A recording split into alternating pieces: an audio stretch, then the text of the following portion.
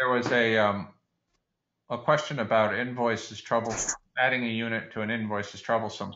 If it's a service invoice, I think one of the things you certainly want to do is keep track of the items that you're servicing, and that's a critical piece of information for you ability to maintain your relationship with that customer.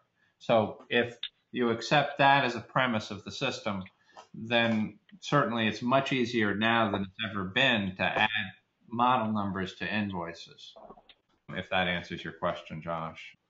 The other question that we have, I think, from Michael again, right now, you can create, if you create a quotation can easily be converted into a work order or an invoice. A work order can be converted into an invoice.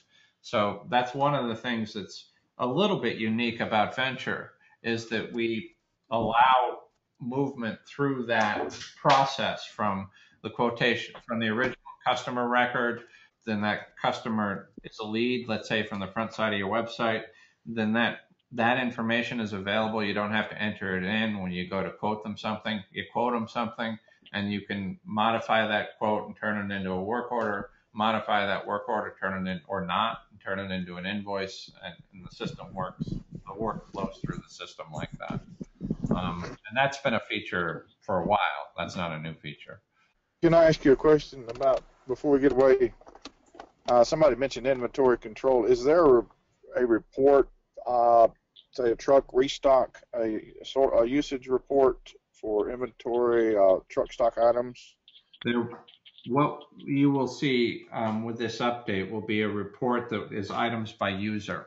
So, and that will basically be a report of what a particular person or everyone used for items either yesterday or last week.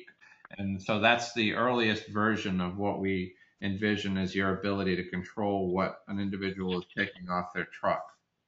So I think that'll go a long way for you, Philip, on that requirement, so that you'll be able to go in and, let's say I'm out and I'm doing a couple jobs and I use 8 or 10 things off my truck. That report will identify all those items so that it's a security thing, but probably more importantly is we know what items need to go back on the truck to keep its stock up to speed. There are things that we have in the pipeline, and it has something to do with this V-price system, that there will be actually a purchasing side to this. And when purchasing becomes available, then inventory control would become available. But that's not something we're trying to do with this release, but it's where we're headed. Yeah. We'll have basic reporting set up. Right. And we're hoping to move in that direction pretty quickly. Mm-hmm. That's where we want it. I mean, that's basically we're laying the foundation for all of that, organization for items and inventory, all that type of stuff with this update. The original Venture was much more about the predefined items and sort of a free-form quotation and billing platform. What these updates give you is the ability to make the system more precise, more effectively pre-program and manage a much broader array of material. The other question, Michael, that you had is, and this is a fairly advanced feature which isn't available here, but we've talked a lot about, is what Michael has talked about with me before is the ability to, let's say you do a proposal and the customer, and you make a recommendation that, they change the vent pipe on the furnace because it's on its last legs, but the guy says, I don't see any holes, I want to wait.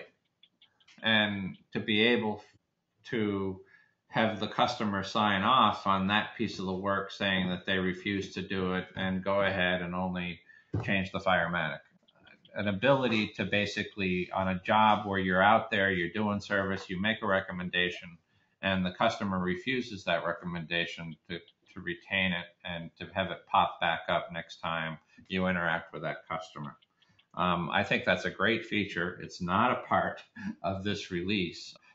What do you guys think? Do you think that would be a helpful feature going forward?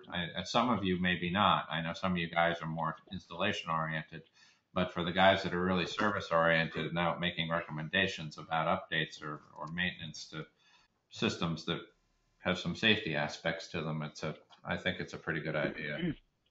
No, it would come up as part of the guy's history, and maybe if it was a decline service, probably draw some serious attention to it, as opposed to it just being another history item. We'll put that on our wish list. I like the idea. It'd be interesting to see how often it gets used, but it'd be a good feature. I'm going to go back to our tools section here, as we're down to not many minutes left. So you can see here, and when the system turns over tomorrow night, this quick quote items is the same thing as predefined items manager, but we're trying to define with the terminology here that a quick quote item is an item that has things like bullet points and talks about the different things that you're going to do on this furnace quote or this boiler quote or this scheduled annual 15-point check. Those types of things are what's stored here. And you can manage this information and price it or not. This isn't new, but it is built to work with the system, and it's now being called quick quote items right there. Managing contracts and reminders, that's a topic for, I think, another day, but this system has a reminder system and a good reminder system. There are some updates that we're going to be doing to it in the next 6 weeks or so. Some of you guys use it really effectively, and some of you don't. But for every customer, when you're out servicing a piece of equipment, you have the opportunity to set up a reminder so that they will service their equipment again in 6 months or a year, and target it during a shoulder season, perhaps, and perhaps target it toward a particular offer. That managing that information is here. The other thing that we're bringing in is managing billing items or terms. And this is where you can add as many terms as you guys want. So you can have terms that are as simple as due upon receipt to as elaborate as this one is. So it's talking about asbestos abatement and permits and what happens if you don't pay your bill and all that kind of stuff. So you can get as creative with terms as you want, and that is now, it was pretty well hidden in the past, but it will now be available in that tools field. By the way, this whole area is admin only, so nobody that's not an admin in your organization will even be able to see any of this stuff, and I think that's pretty important.